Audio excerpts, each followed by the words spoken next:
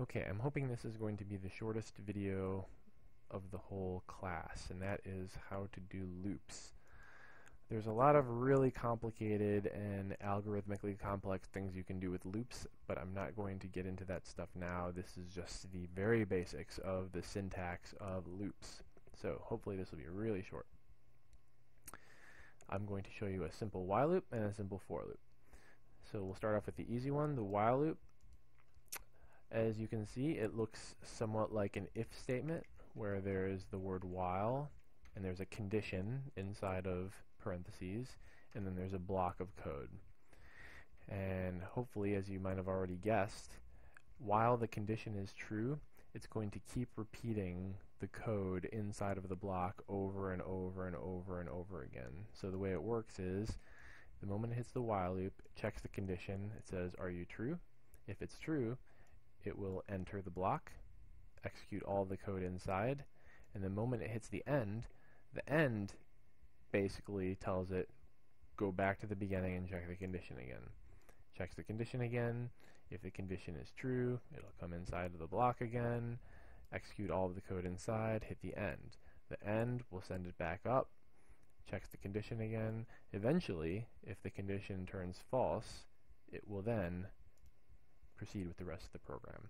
And that is, in essence, the while loop. So I've provided one example here of why you might ever want to do a while loop. There's lots of reasons, but I think this is a pretty good example, and that would be error handling. So I want the user to give me a positive number, but they might fail an infinite number of times, so I basically want to keep going and going and going until the user gets it right.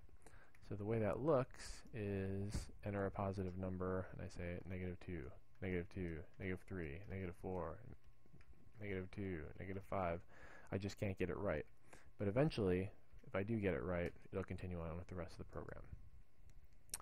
And not that it matters that much, but what it looks like when you're debugging. So it's going to check the condition. The condition is true, and just like the if statement, when the condition is true, it hits the begin and enters the block.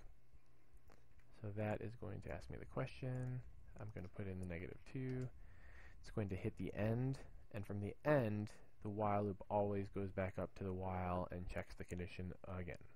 So in this case, input is less than 0. It's -2. So it's going to enter again. This time I will put in a 5. The end always goes up to the top, and this time the condition is going to be false. 5 is less than 0, and it's going to be done. That's the while loop. So syntax pretty easy, looks almost exactly like an if statement, except it's the word while instead of if. Alright, now the harder one is the for loop. So the syntax of the for loop looks pretty much the same. You have the word for, and you have the set of parentheses, and you have a begin and an end. The difference is, if you notice the bunch of stuff that's inside of the parentheses, there's 2 semicolons. One there, and one there. So as we know, the semicolon means the end of a statement. So that means that this stuff is actually 3 statements, 3 instructions, not just one. So there's 3 instructions separated by semicolons inside of the parentheses of a for loop. So I have some comments above here describing what each of those statements is intended to do. But the gist of it is, this first statement here is meant to give you a place to declare a local variable for the for loop, and hence give you some kind of, usually a number to work with in order to figure out which iteration of the loop you're in. So if you kind of skip ahead a little bit and look inside the for loop, we're going to be printing out the value of I each time. And basically what this loop is going to do is it's going to loop 10 times. So this instruction write line is going to happen 10 times. And at each iteration, it's going to print out the value of I. So int I equals 0 is a variable declaration and a value assignment. So we're declaring a local variable I, which is local to the for loop, and giving it an initial value of 0. So basically that instruction right there in front of the first semicolon is your index variable declaration. We're going to use that variable so that we always know which iteration of the loop are we in. Are we in the first iteration, the second iteration, the third iteration, and so on and so forth. So we'll come back to that, because that's, I guess, kind of the hardest one to understand. The middle one is easy. That's just the condition to keep going, just like before with the while loop. It had a condition to keep going. So our condition to keep going is I is less than 10.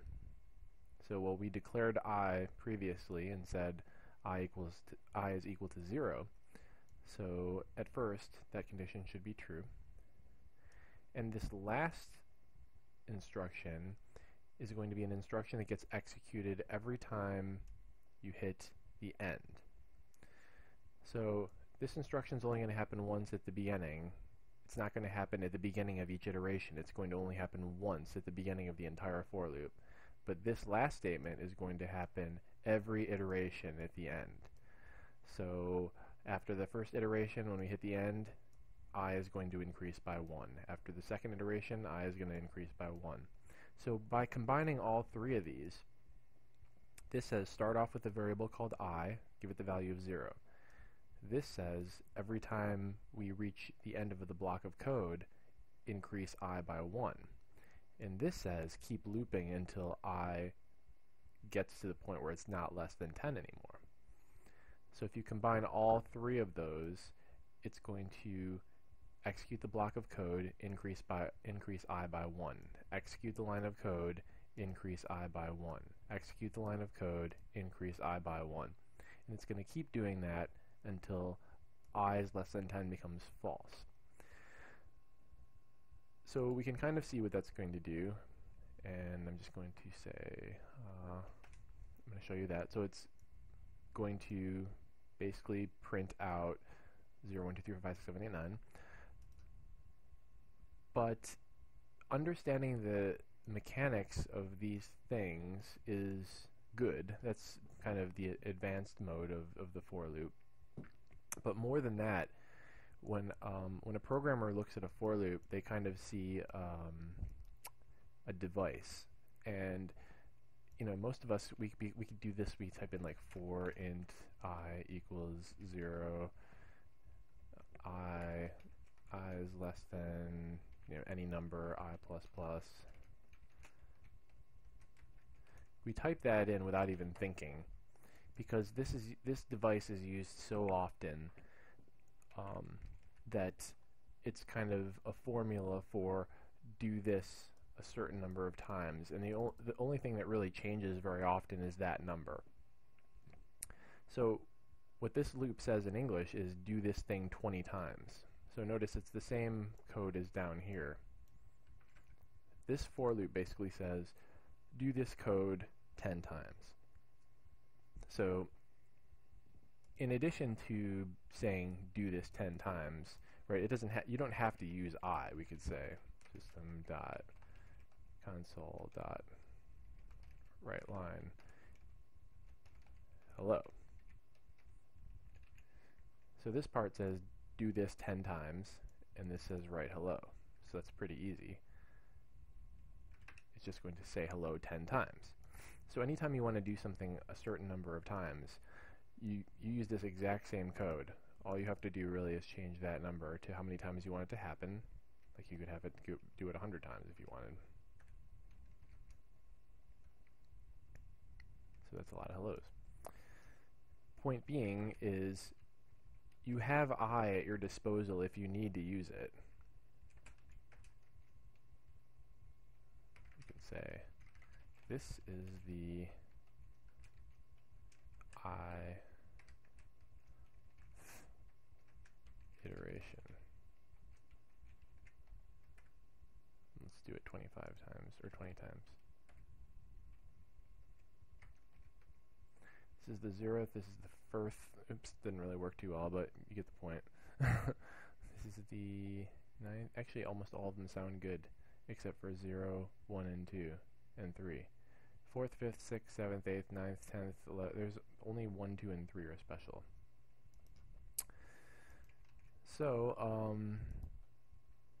that's pretty much it. So that's how the for loop works. You don't have to use the I, but you can. And, oh, why do we call it I? Well, it's just tradition. You can call it anything you want. You can say for int current equals, and you don't have to start it at 0. You can say, or we can say for int start is 0 while start is less than, oh, actually let's start it at 20 while start is less than 31 or less than or equal to 31. Start plus plus.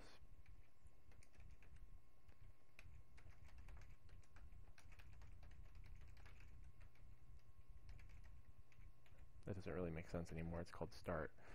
But always do refactor, rename. I will call it num. Why not? For num equals 20, keep going while it's less than or equal to 30, and increase by 1 every time. So that will go from 20 to 30. 20, 21, 22. So that's interesting.